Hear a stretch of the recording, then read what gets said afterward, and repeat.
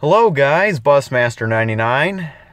So as you can tell, I am now driving to school and I'm in the parking lot. We're gonna do a cold start. It's 33 degrees outside. So let's see how slow the engine starter turns. Alright, screen came on. I'm gonna put my foot on the brake and then turn the key. Ooh. I'm a little concerned about that. Never know when the battery could become too weak and then the car won't start. But at least it fired right up. It's a beast. Turn that on. Oh, and also when I turn this on, the heated steering wheel comes on in tandem. I'm gonna wait till the engine gets a little warmer before I push the auto button on the climate.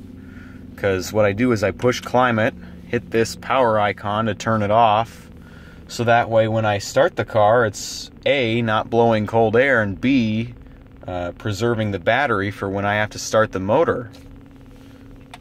Could also do this, once I turn the key, turn the screen off.